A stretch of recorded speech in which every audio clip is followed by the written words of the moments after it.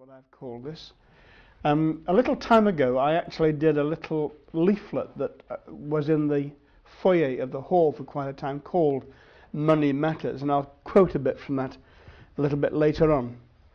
I'm going to do it again in three parts. The first part, I'm going to try and see if we can extract what I'm calling the financial economy of the Old Testament. What I mean by that is trying to understand how finance worked in the Old Testament, and seeing if we can just establish some principles there. And then secondly, the second session, we'll go on to, in a sense, we will go back to familiar ground of rights. My rights, your rights. How do I regard your rights? How do I regard my rights? And then in the end, we'll look at responsibilities.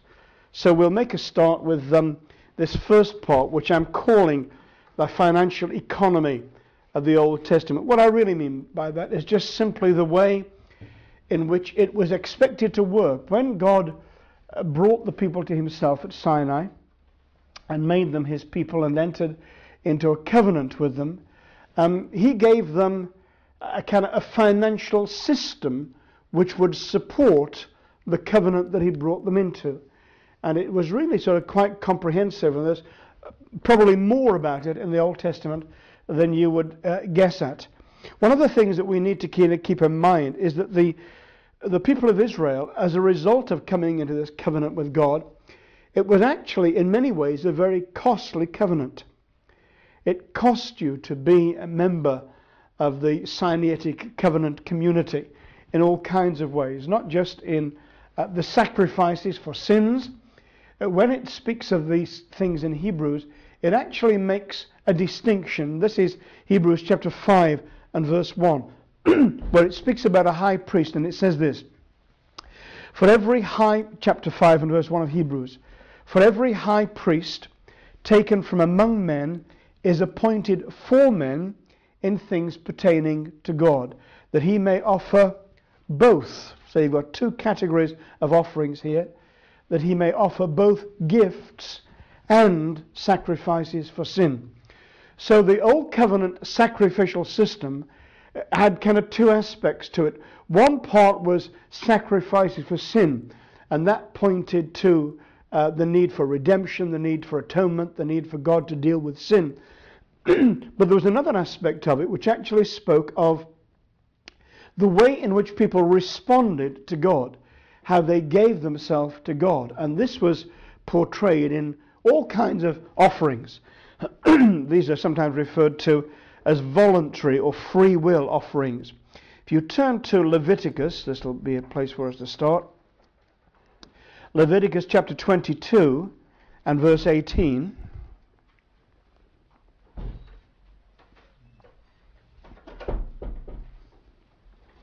I just wanted to pick out a single word here, really.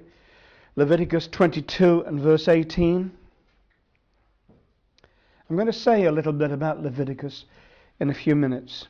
This is verse 18. Speak to Aaron and to his sons and to all the children of Israel, and say to them, whatever man of the house of Israel or of the strangers in Israel who offers his sacrifice for any of his vows or for any of his free will offerings which they offer to the Lord as a burnt offering. And then it goes on to give all kinds of details.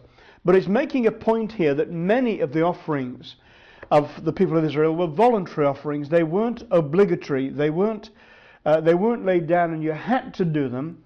You did these things because you wanted to do them. They were expressions of your gratitude to God, which is why in Hebrews it divides the whole sacrificial system into those two parts and speaks of sacrifices for sin and gifts. It's an amazing thing, if you think about it, that God should make it possible for men to give gifts to God. I don't know whether you've ever kind of thought about it, but God, of course, has need of nothing. He is the only, this is a theological term, he is the only self-sufficient being. Every other object and every other being in the whole of creation is dependent upon other beings and ultimately upon God himself. But God is utterly independent. He needs nothing except himself. But God has chosen to make it possible for men and women to give to God. Give things to God that God has chosen to receive from them, not because he needs them in an absolute sense, but because he's determined to allow us this aspect of fellowship and to express our gratitude. There's an old saying that the saddest sight is to find a grateful atheist. You heard that phrase? One of the saddest sights is to find a grateful atheist. Someone who is grateful and doesn't know what to do with his gratitude. It happens often, I think, with kind of men, and they have their first child and they hold it in their arms, and every instinct in them actually is to kind of rise up and give gratitude to a God they don't believe in. So it's a very kind of frustrating time. It's a wonderful thing that God has given us an opportunity to express our gratitude to him in different ways. Okay, so with these, many of these were opportunities for Israel to bring their grateful praise to God. Let's have a little look at tithing. And if you turn to Genesis chapter 14 and verse 20.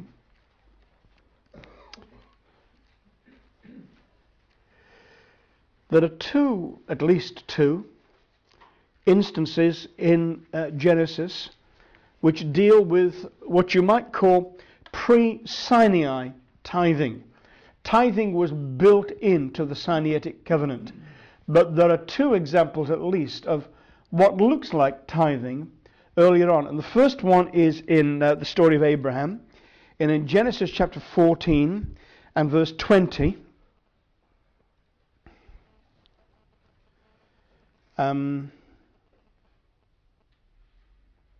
Yes, chapter 14 and verse 20. This is the story of Abraham and Melchizedek. Melchizedek blesses Abraham and reveals truth to Abraham. And Abraham then makes this oath, which you don't hear until actually later. But this is his oath. Verse 19. And he blessed him and said, Blessed be Abraham of God Most High, possessor of heaven and earth. And blessed be God Most High, who has delivered your enemies into your hands.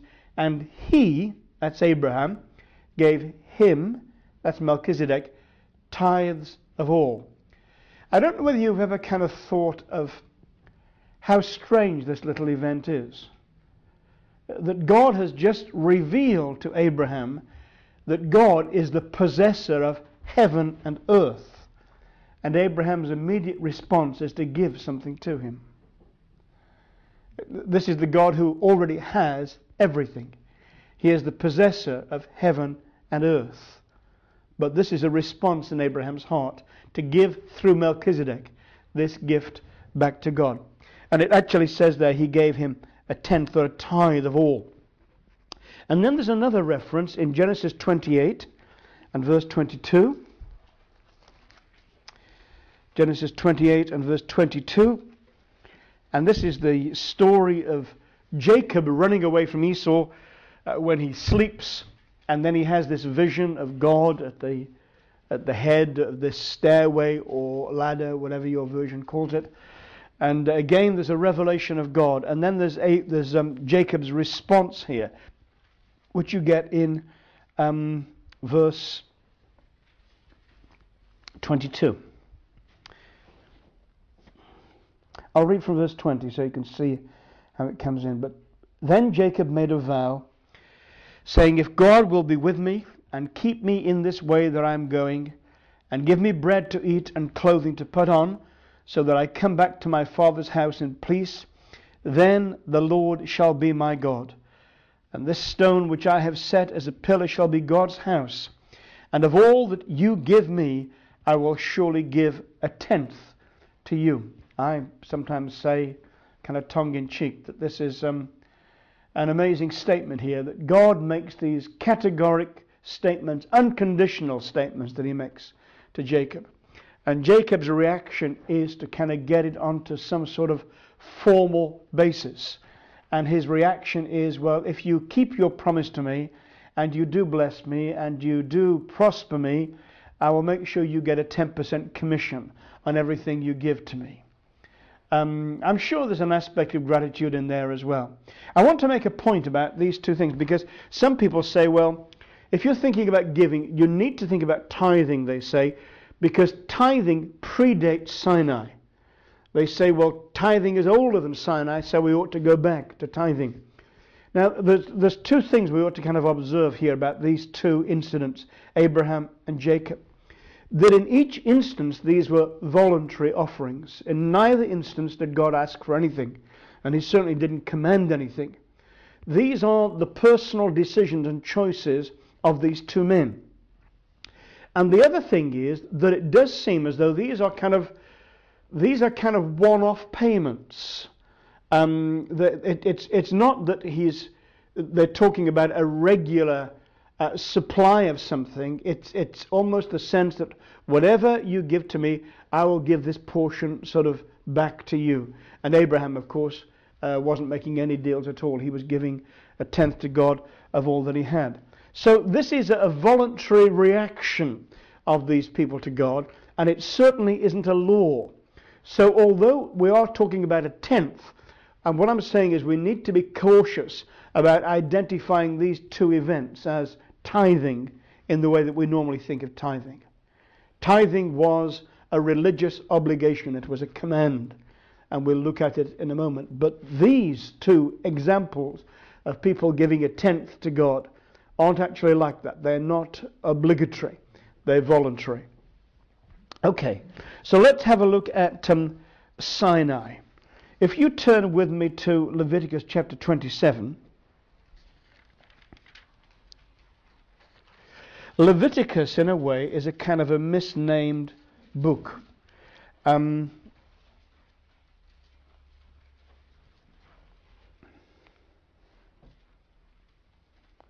just looking at something, and I don't think I've got the right reference there. I might have. Oh, yes, I have.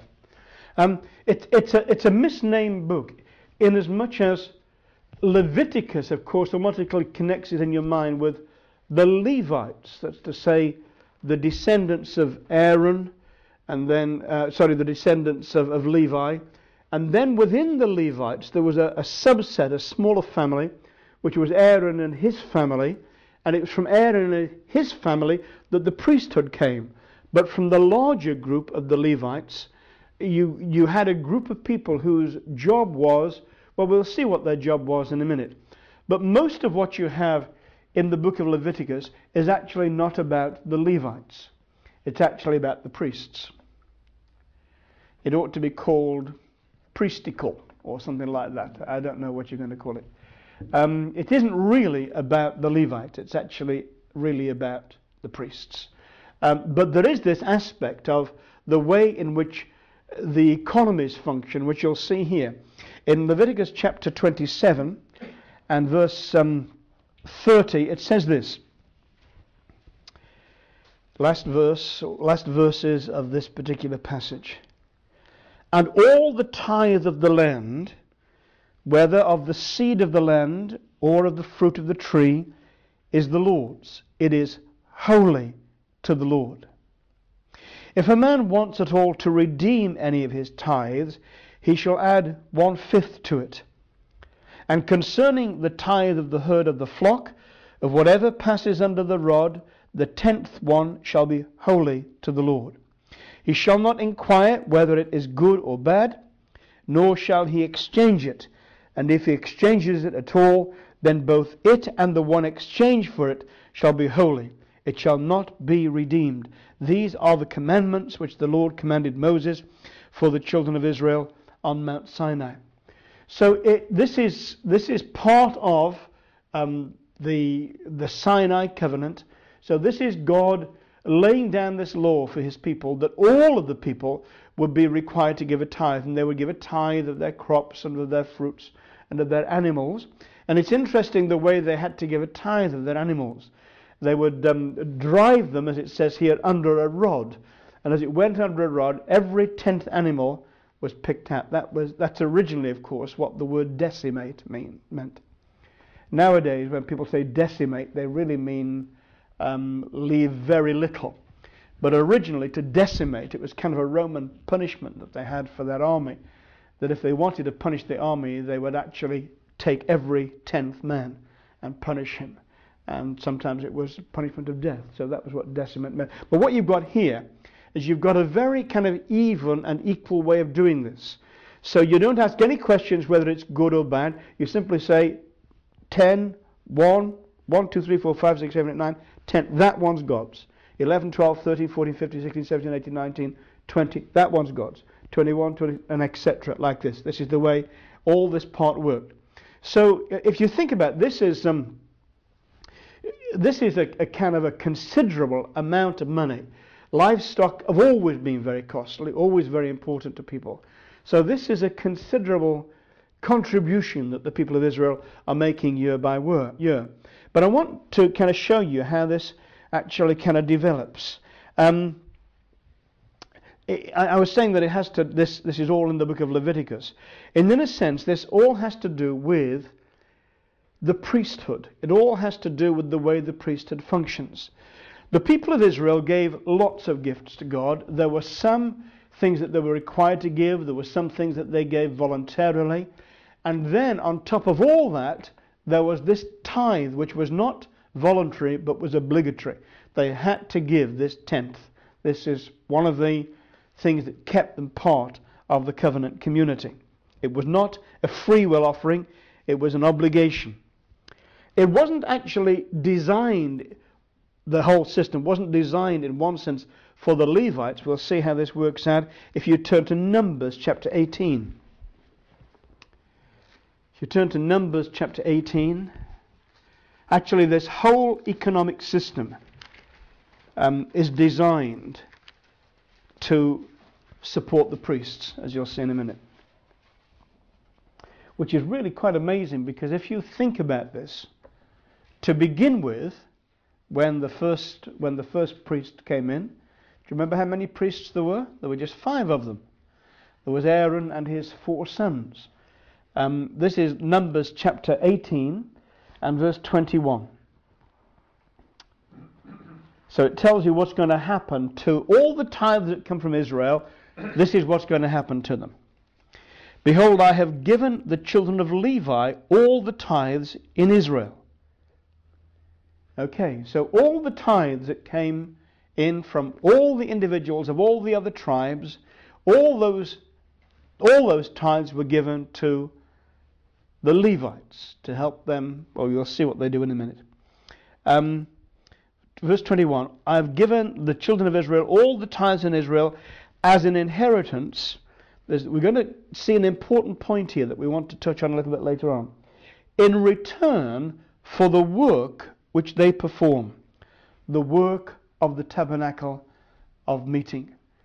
In other words, the Levites, and it was their job to dismantle the tabernacle and to carry it and to do all the fetching and carrying and all the maintenance work. That was all their responsibility.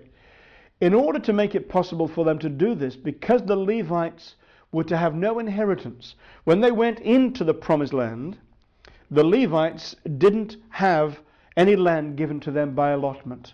Their inheritance, said God, is me. I am your inheritance. So this is the way the economic kind of pattern worked. Everybody gave a tenth of their income, essentially, to the Levites. Now, what do the Levites do with it? Okay, well, we'll read on a little bit. Hereafter the children of Israel shall not come near the tabernacle, lest they bear sin and die. But the Levites shall perform the work of the tabernacle of meeting, and they shall bear their iniquity. It shall be a statute forever throughout your generations, that among the children of Israel they shall have no inheritance. For the tithes of the children of Israel, which they offer up as a heave offering to the Lord, I have given to the Levites as an inheritance. Therefore I have said to them, among the children of Israel, they have no inheritance. Okay, are you following this so far? So Israel, they all make their 10% contribution, and it all goes to the Levites. Now what happens to the tithes with the Levites? Look what happens in verse 25. Then the Lord spoke to Moses. Speak thus to the Levites and say to them, when you take from the children of Israel the tithes which I have given from them as your inheritance, then you shall offer up a heave offering of it to the Lord, 1/10 of the tithe. And your heave offering shall be reckoned to you as though it were the grain of the threshing floor and as the fullness of the winepress.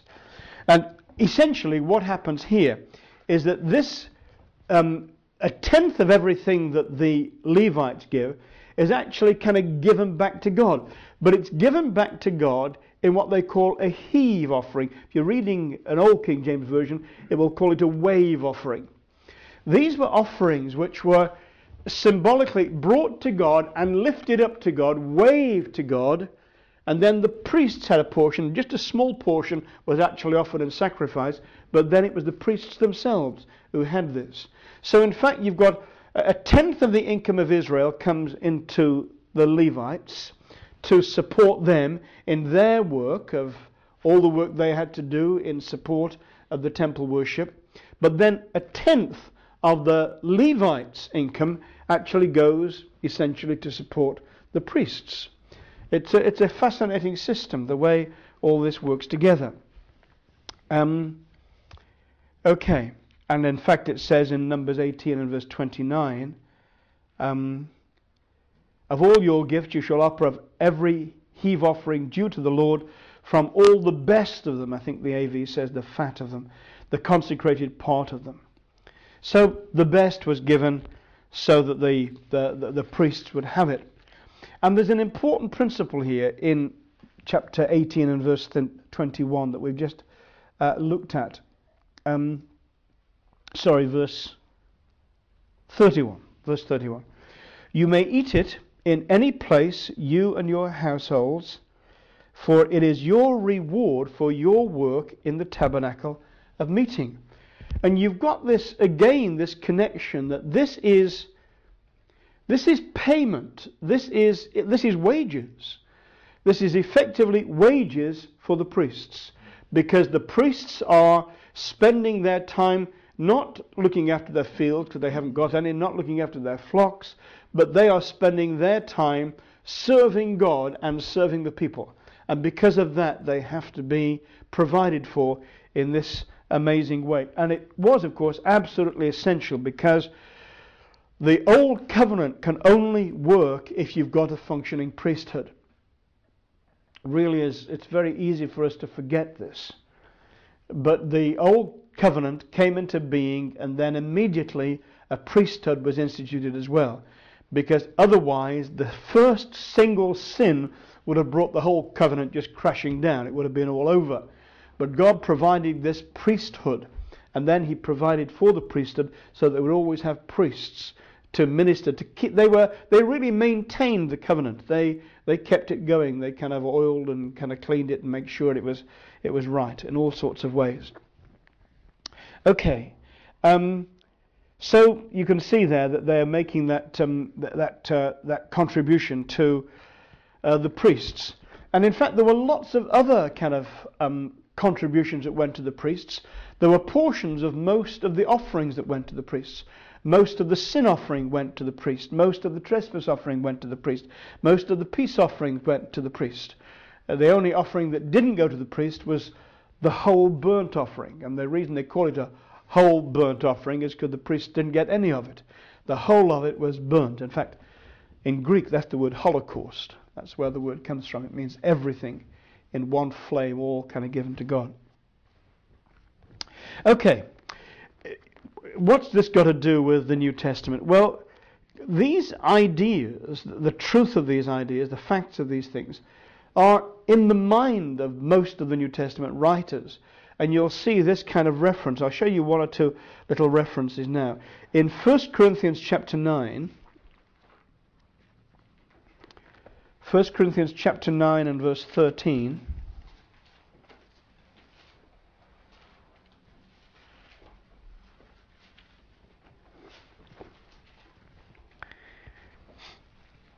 and we're going to look at 1 Corinthians 9 in a little bit more detail next.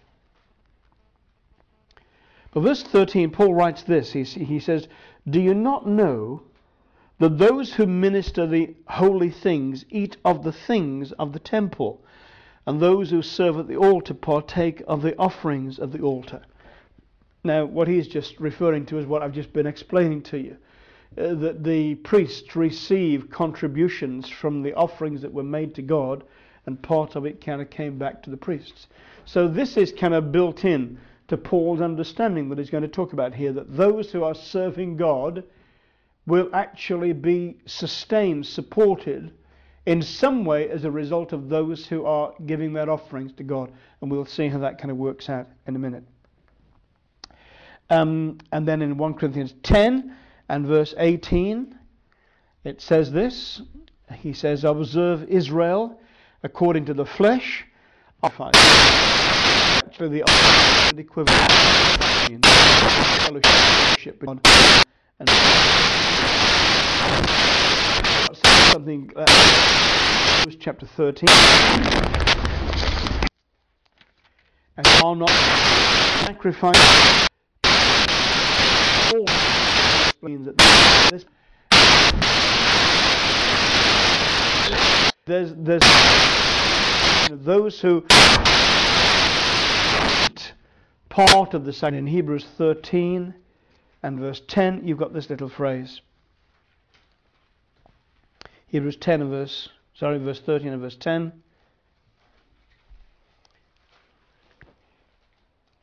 He says, we have an altar from which those who serve the tabernacle have no right to eat. The point he's making is that those who served in the tabernacle did have a right to eat some of the sacrifices that went to the altar.